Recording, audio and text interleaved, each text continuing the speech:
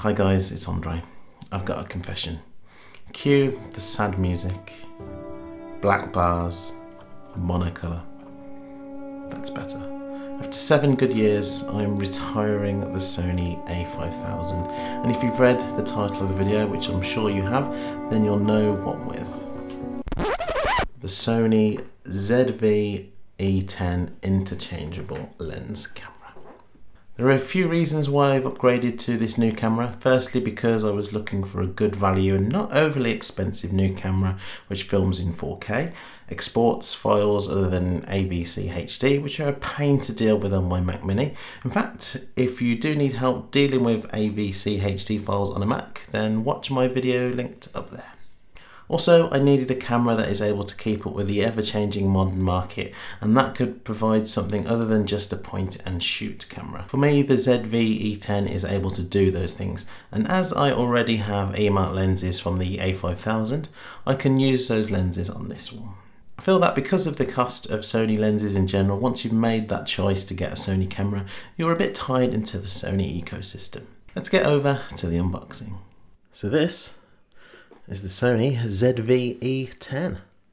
I've only got the body version because I already have the kit lens from the Sony A5000 and a 55 to 210mm lens as well. So let's get over to unboxing.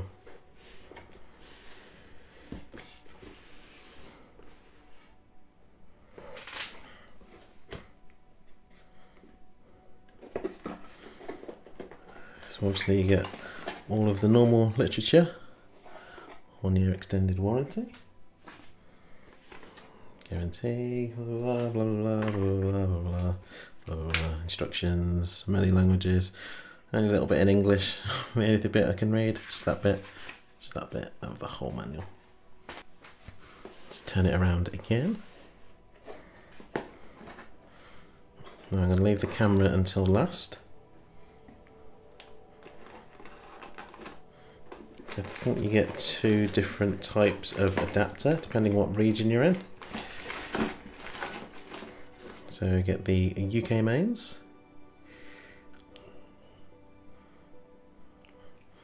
and I'm assuming this is a European one. Never ever have any use for that. Just that one, so that'll probably stay in the box. You've got the Sony shoulder strap, which clips around the camera.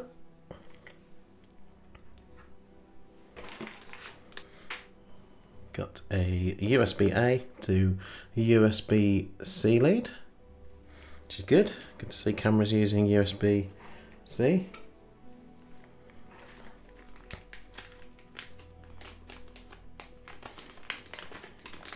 And you've got a windscreen with the adapter that fits on top of the camera.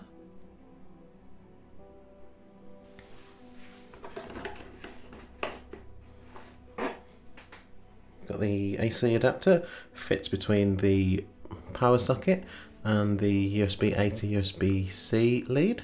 That goes in there, gives you a bit of an extra boost.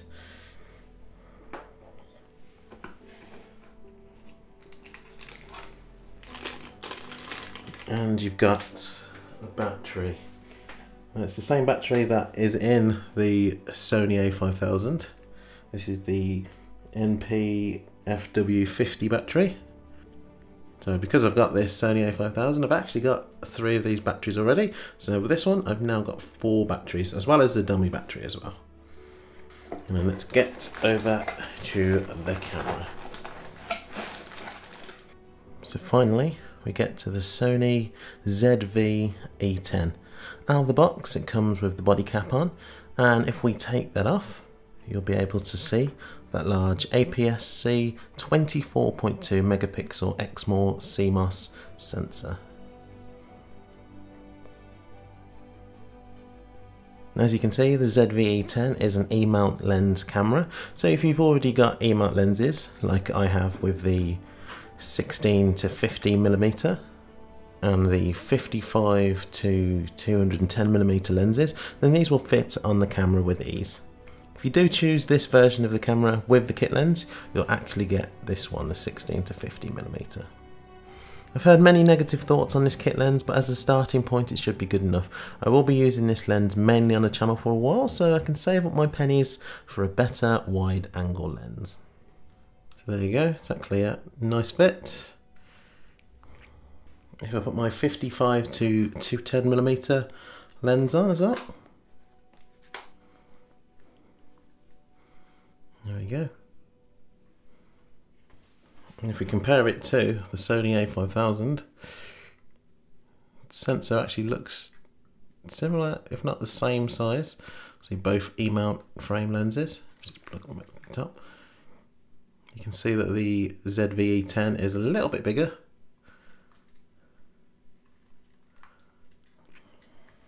So if we take a closer look at the camera, so you've got the on-off switch, you've got the camera shutter, you've got the zoom controls, defocus button, you've got the video shutter, and you've got the dial that changes certain settings as well, like that.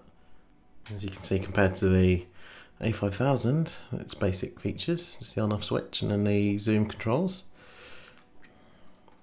So you've got the camera's internal microphone here, and then next to that you've got a hot shoe where you can either fit an external microphone or even use the windscreen that comes with the camera. And there we go, fits just over the top like that. Okay. Now on the back, got the menu button, function, the normal dials, rubbish, and this also has the product focus button as well, and then viewing your pictures. If we have a look at what's inside there, inside here you've got a socket so that you can put in an external microphone. So here you've got your USB-C input, your HDMI input, and then also an input for a 3.5mm headphone as well. If you look to the bottom, there's the 1/4" socket, so you can fit this to a tripod. If you look in here, you've got the battery compartment, and also the SD card fits in there as well. And then there's the PS resistance. You've got the screen, which obviously comes out. And if we turn it round, it rotates as well. Only rotates in one direction, so it doesn't fold down that way, it only goes up that way.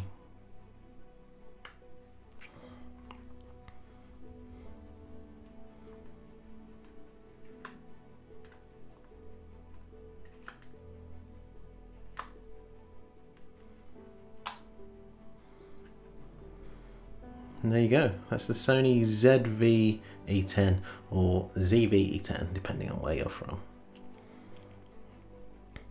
Let's have a look at a few examples with this Sony ZV-E10. So I'm using the built-in microphone on the Sony ZV-E10. Just let me know what you think of the microphone and its sound quality in the comments below.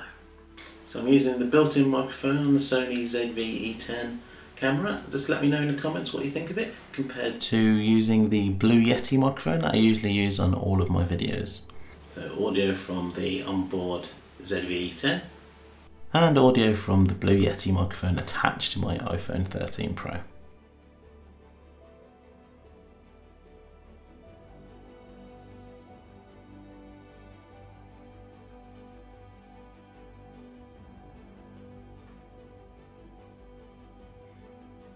Recording myself recording.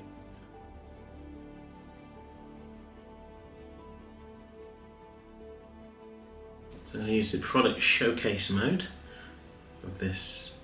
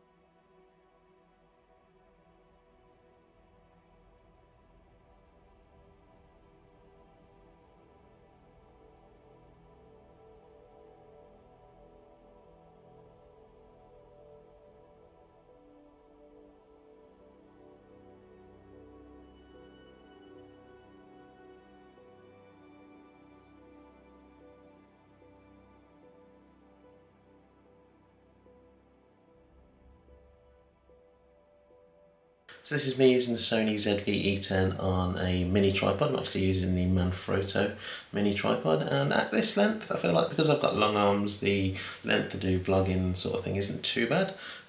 But I am using the 16 to 50mm kit lens. It's not too bad. I've got my arms currently stretched out all the way and then looking on the viewfinder. It's actually not too bad of a length for vlogging sort of thing. But I just feel like if I was to have my arm out like this for long periods of time, it'd probably get a bit tired because it does feel a little bit weighty, but you get used to that.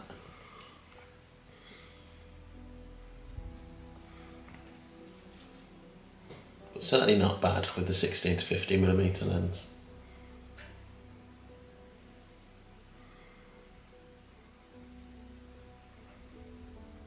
So now I'm going to test out the defocus of the camera. There is a dedicated button for this, so I'm going to see if using the 16 to 50mm lens, see if I can get these objects here a little bit of defocused. Let's have a look. So I'm going to press, so it's currently set to clear, so I'm going to press the defocus button now, see if that makes any difference. So that's currently in defocus. Has that changed? Just let me know in the comments below. I'm going to press it to clear again. It's obviously one of the limitations to this lens, it might not be able to do a lot of that bokeh effect. So defocus set on again, and clear. Obviously if I had a bit further away of a background it might be a little bit better, but at this range it does a little bit of the defocusing. So I intend to spend the next few weeks getting further acquainted with the Sony ZV-E10 and slowly incorporate its use within the YouTube channel and creation process of these videos. And you never know with the capabilities of this vlogging camera what you'll get in the future. Stay tuned for my full review video on this camera. If there is anything you want me to have a look at on this camera in the meantime, while I'm getting used to it, just let me know in the comments below. If you enjoyed this video, please like and subscribe to the channel for some more tech related content, and press the bell icon to get notified every time I release a new video. That's all from me today. I'll see you on the next one. Bye. Oh, and by the way, if you ever catch me saying ZV-E10, just also let me know in the comments below.